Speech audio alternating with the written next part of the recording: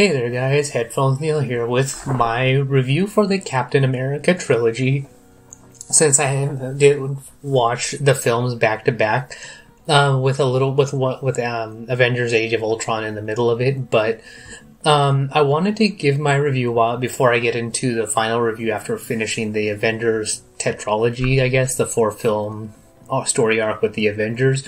But my original hang-up with the Captain America trilogy mostly was it didn't feel like at the time that it was a continuous story, but watching it now, I've now realized that the story arc was noticeably different from the Iron Man side of things because it completed the story arc between Captain America and his friend Bucky Barnes. So in the first film, we had the creation of Captain America and the loss of Bucky, but then we have him come back as Bucky come back as a Winter Soldier, and Steve Rogers and Captain America coming to terms with it, and then Civil War becoming the fallout for Captain America essentially doing anything he can to protect his friends, even though he knows the story, and the fallout as well from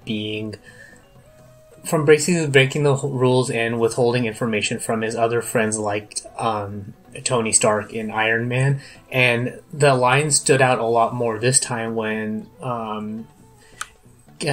Steve says that he would do anything for his friend, Steve says that he's my friend in reference to Bucky, but then Tony replies, "So was I."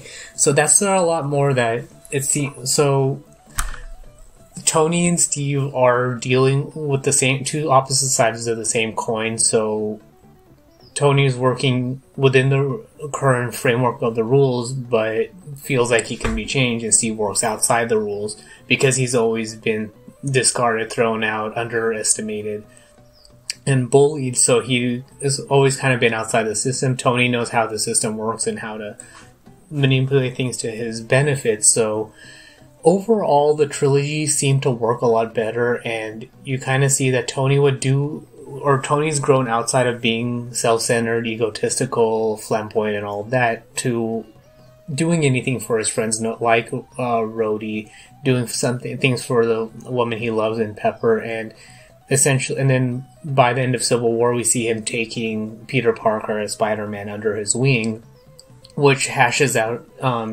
by the end of Avengers. So overall, the Captain America story arc reinforces that idea between Tony and Steve that they're the two sides of the same coin, and they are still friends, and they're still able to work together even though they disagree and have their own ways of doing things. So we see that come back together in Avengers. I want to say Endgame, when Tony comes back to work with Steve to essentially fix things, and he figures out how to do the time travel business to fix the Infinity Stones bit with Thanos, but that's going into the future a bit. So in any case, the trilogy for me holds up. It does introduce a lot of characters and backstories, like with the Vision, with Wanda and her brother, especially with the fallout from Avengers Age of Ultron. We see a little bit more interaction with Thor, but not as much there. And then things like with Black Panther and how he was manipulated by the psychiatrist guy, that instead of taking on the Avengers head on, have them destroy each other from within. So Steve, basically by the end of the trilogy, Steve comes to understand Tony's point of view of withholding information as vital. So even though Steve knew about the loss of Tony's parents at the hands of his friend, it's what do you do in that situation? Steve is going to do whatever he can, no matter what, outside of the framework of the rules, while Tony will do whatever he can from within the system and break the rules at his convenience, or even as needed, because the system isn't perfect and it does need to be improved as they go. So that's all there is for this particular review. So with that, I'm going to round out the review of the MCU leaders walkthrough once I'm done with Avengers, Infinity War, and Endgame, so look out for that coming soon. But that's all for this particular review, so if you want to get in touch with me, you can find me on Twitter at PatelN01. Headphones Reviews now on Patreon, so you can support the show there, and also provide your feedback once you become a patron by visiting patreon.com/PatelN01. And you can also get access to upcoming scheduled content, make recommendations, and all of that good stuff. So be sure to support the show there.